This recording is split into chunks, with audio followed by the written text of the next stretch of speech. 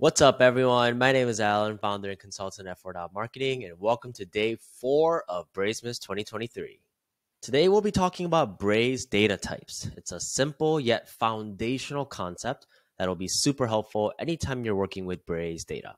And this concept of data types carries over to any software you work with because data types is a core concept of computer science in general. By the way, Braze data types are so closely related to Braze custom attributes that we will inevitably end up talking about custom attributes as well. Let's jump right in. So we got to see a glimpse of data types when talking about the default attributes yesterday. So back at the user import docs, we saw options string and Boolean. Every single attribute in Braze, so profile attributes, custom attributes, and more, needs to have a specific data type. In other words, every data in Braze needs to be one of the available data types in Braze, and this data will keep that data type for all instances of that data. So for example, first name is a string.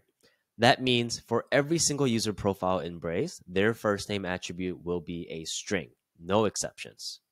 Similarly, custom attributes follow the same rule that every custom attribute data will have a specific data type. And here on the custom attributes doc, they list out the available data types in Braze and a brief explanation of each type.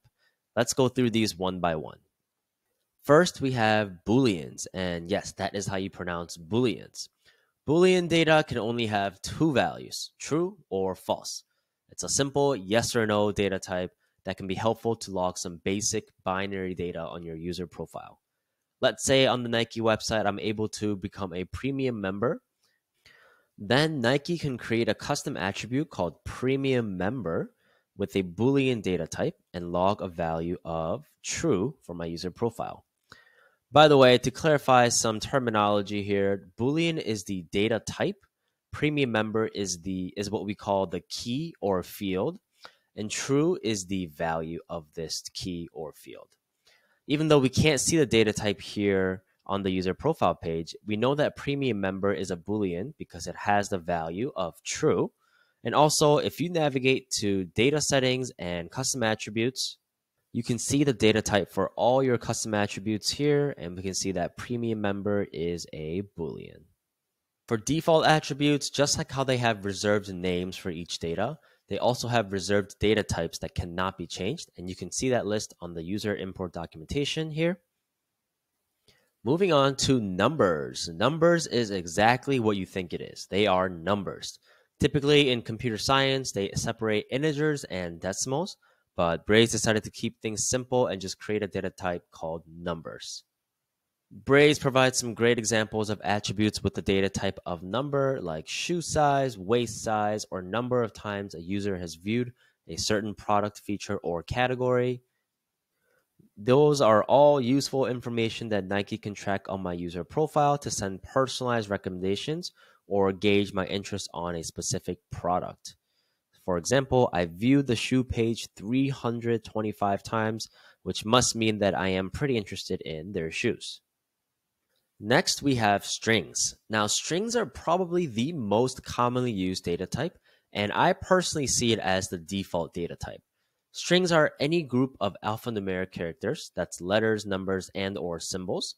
So you can see why it's the most commonly used data type. Name, ID, or any general information could be a string.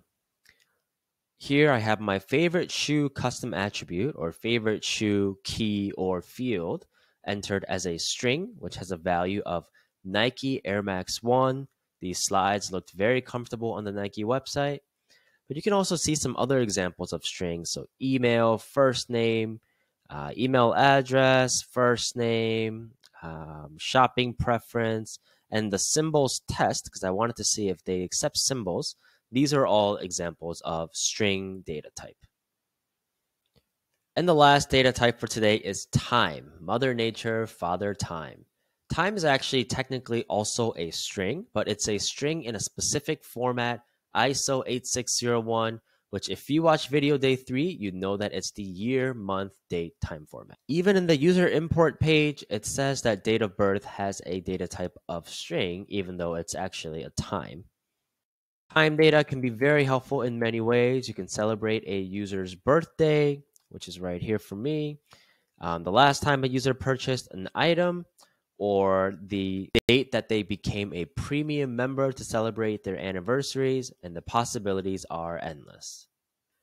So Boolean, numbers, strings, and time, those are the main basic data types. Now, there are other data types we see here, like arrays, objects, and arrays of objects. I like to call these advanced data types, as these three data types are basically different groupings of the original four data types that we went over today. On the next video, we will spend more time talking about these advanced data types.